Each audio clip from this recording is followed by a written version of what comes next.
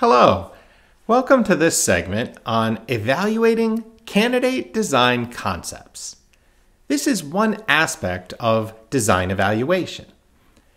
First, I want to point out that although this segment is coming after we've already started talking about detailed design and prototyping, we would typically do at least one iteration of this concept level evaluation after ideating our candidate concepts, but before proceeding on to further development of any chosen concept.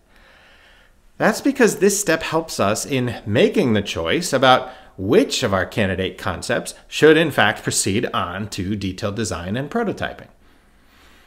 And sort of analogous to something we said earlier regarding establishing our design requirements, this is a step where the particular degree of time and effort we put into it will depend somewhat on the stakes.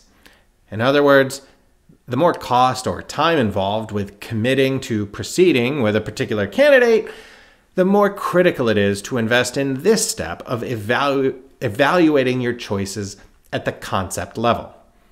On the other hand, if a given concept would be quick and cheap to prototype, or would be amenable to prototyping virtually to some extent, such as with simulation, you may have the luxury of not needing to be as rigorous on this step. So, yet another judgment call.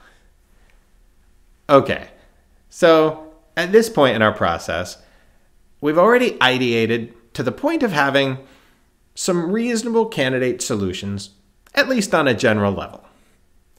So now, how do we evaluate these candidates? Well, a common approach is to use a kind of decision matrix called a Pew matrix, or Pew chart.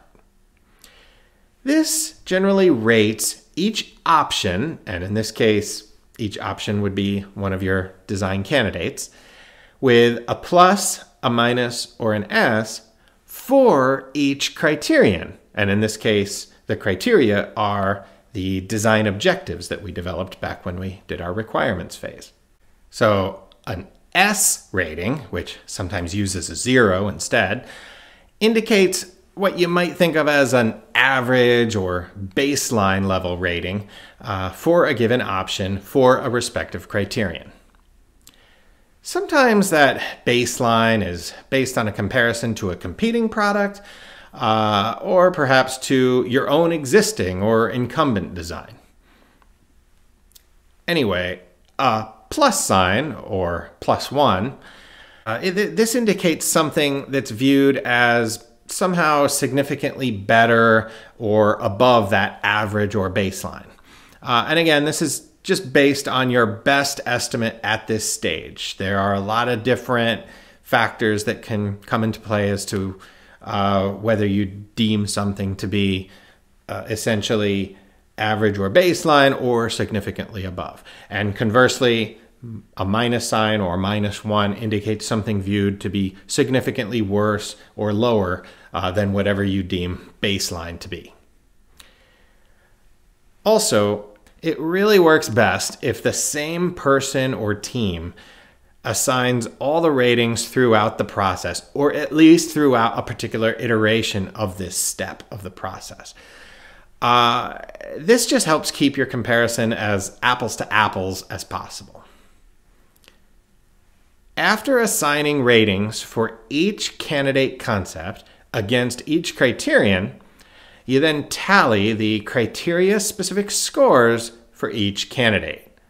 This is where a plus sign counts as +1, a minus sign counts as -1, and an S counts as 0. If one candidate emerges substantially ahead of the rest, this can be a strong factor to consider in making your ultimate decision.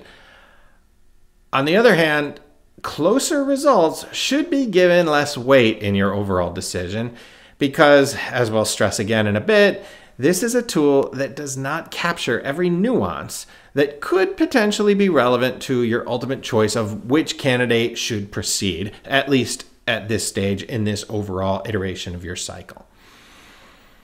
Generally, you would treat each of your top-level design objectives, such as from your objectives tree, as a criterion in an initial Pew matrix. Then, if it would be helpful, you could do a more specific Pew matrix for sub-objectives under a particular objective.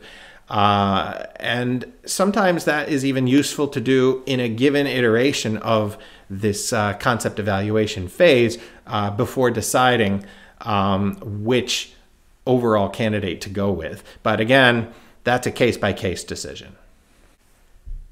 So let's think about an example with a fairly simple situation. Suppose we're designing a new air fan.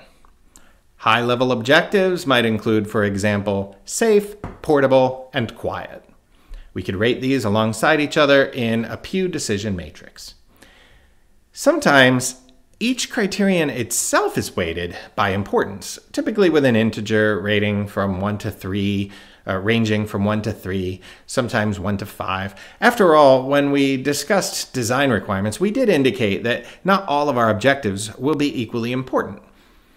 Similarly, some decision matrices also use more granular scoring of the candidates. For example, a scale ranging 1 to 5 or 1 to 10 instead of just that plus or minus scoring that I mentioned. In those cases, the tallies would be based on summing the products of unweighted scores and corresponding criteria weights. Now, I'm not actually covering weighted sum decision matrices in this segment. I just wanted to point out that they are quite common. There's both pros and cons with either the weighted sum approach or a non-numerical approach. I'll just note as an aside that Stuart Pew, the creator of his namesake tool, warned about the alluring yet potentially problematic practice of quantifying the weights and scores. He actually favored simply assigning and tallying the pluses and minuses and S or 0 ratings, citing the fact that engineers might be tempted to put undue emphasis on this tool if it uses numbers, because that can create the illusion that it's more objective than it really is. In any case, whichever kind of Pew matrix you use, it will not make the decision for you. It merely helps organize your own analysis in preparation for exercising your best judgment. Now, for sure, breaking down a judgment using analytical tools like this can help make the process more transparent. It can help you organize your thoughts, and these are very helpful things, but that's not quite the same as making it objective overall. So while a decision analysis method like this can be useful, these are really just a factor to consider in what must ultimately be a determination by judgment. Of course, intuition has its shortcomings as well, hence the value in giving at least some consideration to these more structured decision analysis techniques. There is a tricky balance, or perhaps paradox, in using these tools on the one hand to help check ourselves from a potentially irrational bias for or against a given solution, while at the same time reserving the right to make a final decision that may differ from the result of any formal decision-making method. But the fact is, there's any number of reasons why a given matrix or other decision-making tool might not end up fully capturing or reflecting all of the relevant considerations. In any case, we always want to have as accurate of an understanding as possible as to our reasons for which candidate concept we select to proceed on to detailed design and prototyping. So if you ultimately decide that you simply disagree with the results of your Pew matrix, for example, and you're going to go another way, that can be valid, but be open about that fact and do your best to document an explanation as to why. Sometimes a hybrid design candidate comes to mind during concept evaluation. This is where you think of a new potential solution approach that aims to combine the strengths of two or more different candidates to make yet a better one. This can be valid, but ideally it should first be taken back through at least a brief round of ideation perhaps going back to your morph chart, to develop it to a similar level that you've developed your other candidate concepts, and then take it back, go through another round of concept level evaluation where you compare it with the other still viable candidates that are in the mix. Now, that will, of course, depend on the stakes and other factors specific to your situation, but generally it is considered the more sound practice in that situation to go back, at least for a brief reiteration at the ideation stage, to flesh out the candidate to a comparable level as the other candidates, and then go back and reiterate at the concept evaluation stage.